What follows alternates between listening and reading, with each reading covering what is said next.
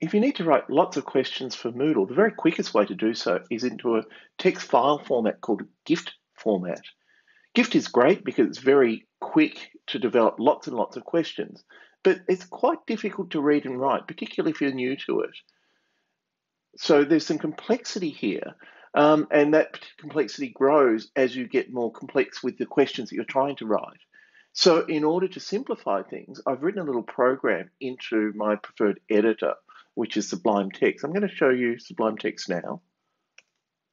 Here it is here.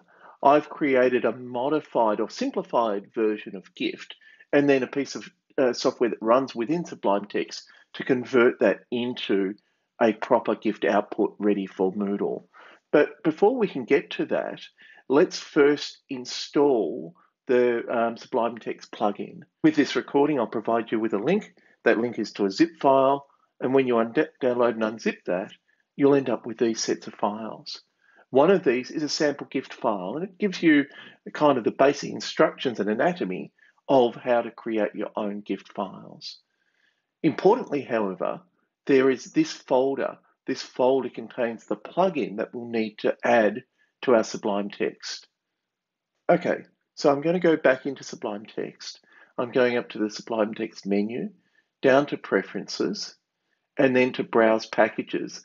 And this is the folders that store all of effectively the plugins or add-ons to Sublime Text. So I'm going to now copy this folder and all of its contents and paste it into the Packages folder. I'm doing this on a Mac. Of course, you can repeat these same steps on a Windows machine. You should notice then this process GIFT folder is in here along with all the other folders that might be present in your Sublime Text.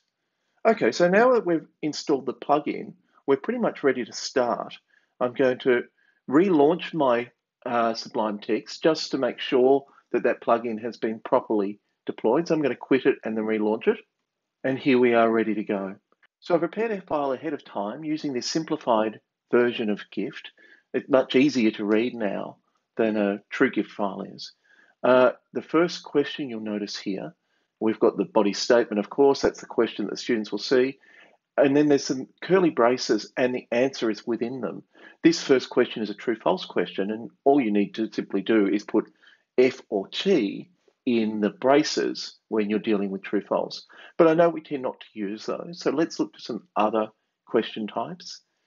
This question here is a multiple choice question. It has 3 possible answers, and the correct answer is shown with the equal sign. So that's fairly straightforward. This is a more interesting question. It's a question I favour a lot, and it is a multiple response. So it's a variant of multiple choice. But in this case, there are 4 correct answers, each of which indicated with an equal sign. And then in this case, 3 incorrect answers. So you can see to write these will be really quite quick. You write the question stub, you open your curly braces, and you put in your alternatives. Any alternative that happens to be correct, you simply put an equal sign in front of it. So the authoring of these questions can be really, really rapid using this process. And then here is a matching question type. You'll notice here that to assign the match, you simply put the term, an equal sign, and its definition. And finally, we have a long response or paragraph type of question. Recall that paragraph questions can't be marked by a computer. They'll need to be marked manually. But if you're intending to write these questions, all you simply need to do is open and close the curly braces and put nothing inside. So that's it. We've authored 5 questions really very quickly. We need to get this in a format that we can upload into Moodle. I'm going to save my changes. And now I'm going to run this extra plugin that I've written for this purpose. It's available to you under the Tools menu, and it's this one here, Process GIFT File. So if I run that now, you'll notice a few things have happened. You'll notice, first of all, that it's gone through and it's auto-named each question. So GIFT has this curious convention for when it names its questions. It opens 2 colons, puts the name of the question between them, and then closes 2 colons. And in this case, you'll notice that it's named them sequentially, question 01, question 02, question 03. That's just one less thing that you need to think about as you're writing your questions. What it's also done is it's gone through and rewritten elements of some of these questions. So for instance, in this multiple choice question, it still identifies the correct answer, but with gift files, incorrect answers are started with this tilde symbol. So it's basically just processed that ready to be uploaded. And here's, I think, where the most important element kicks in. This is a tricky piece of work. It's when you've got multiple response questions. In Moodle, you need to identify what proportion of marks you give to each response. And that's where things get very, very slow when you're doing this in the editor. The plugin has done this for you. It's worked out in this instance that there were 4 correct responses. Therefore, it's apportioned 25% to each of those 4 correct answers. There were 3 incorrect answers, and so it's apportioned negative 33 1/3 marks to each of those incorrect. The rationale behind this, by the way, is that if a student was to simply go down and tick every answer, this sums out to 0. So they can't game the system. This will, in essence, standardize things out. So if they try and cheat, they get 0. And then when the matching questions appear, it's reformatted those in the way that GIFT expects them, with a equals at the front and a kind of an arrow in the middle. But again, the way that we wrote it initially means that we can do this really rapidly, not have to think about it too hard. And then the plugin does the heavy lifting of converting it into a upload-ready file format. I'm going to undo these changes quickly and make another change. Imagine we also want to put our questions into categories. We can do that in GIFT as well. All we need to do is specify $category. And by the way, if you don't remember this, it's in that sample file that I gave you.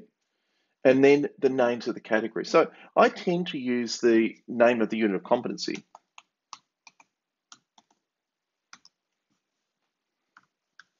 Now I've put a category in, I'm going to run the exact same process and we'll see how the results are different. So I'm going to go up to Tools, run the process GIFT file. Now in the naming of the question, it includes both the category name and the question numbering. The rationale here is that when we get this into Moodle, we can identify any question and its purpose by looking to the question name. Let's extend this one more time. I'm going to undo again. And now I'm going to put some subtopics to this. Maybe these first questions are in topic 1. I'm just going to copy this down lower on. And perhaps from this point on, they're in topic 2. And I'm going to run the little plugin one last time. So now in the naming of the questions, we've got both the primary category and its subcategory, including to the name. But also note the numbering. Here's topic 1, question 1, 2, 3. As we get down to topic 2, it now reads topic 2, question 1, topic 2, question 2. So it restarts the numbering for each topic and subtopic. Behind the scenes, what has also happened is it saved a number of different versions of this file. So if we turn our attention to the file system quickly, and I go into the appropriate folder, you'll notice that there's actually 3 versions of this.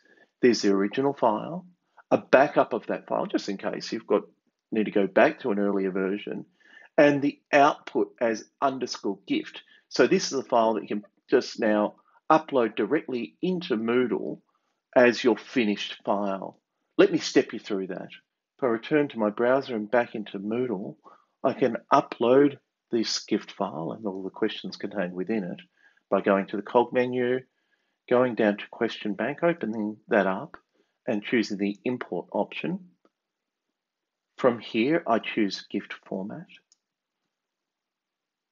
And I'm going to simply drag and drop the file, remember the _gift file that was created for me, place that into there and hit the import button.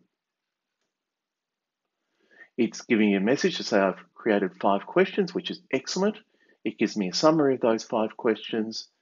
And if I hit the continue button, I can notice now that I've got some brand new categories. Here they are here. Within those categories, there are some subcategories with a number of questions in each subcategory. And if I choose, for instance, this parent category, I can see each one of my questions. If I sort by name, for instance, you hit the question here, You can see that there are 3 questions to topic 1 and 2 to topic 2. The naming convention identifies very specifically the purpose of each question. So if these questions happen to get misplaced or put into the wrong categories, it's very clear and obvious from its title about what its purpose and location should be. And you'll notice also that the question logos here identify what type of question. There was a true false, a multiple choice, another multiple choice, a matching, and a paragraph. And of course, we can preview any of those. So for instance, if I was to preview this question here, which is our multiple response question, and I'll just move that up on the screen, you'll notice that it's got the question here. And an important observation at this point is that when we're writing our questions, we didn't take a lot of time to sort of randomize them in the writing process. There's no need. Moodle randomizes them for us. So you'll see that this is the question. There are 4 correct answers, and it happens to be that they're kind of all a bit mixed up.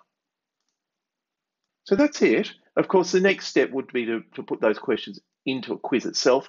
I won't bother with that in this recording. I think you know how to do that pretty comfortably by now. But really, that writing process is the critical piece. And so hopefully that extension makes things much easier for you.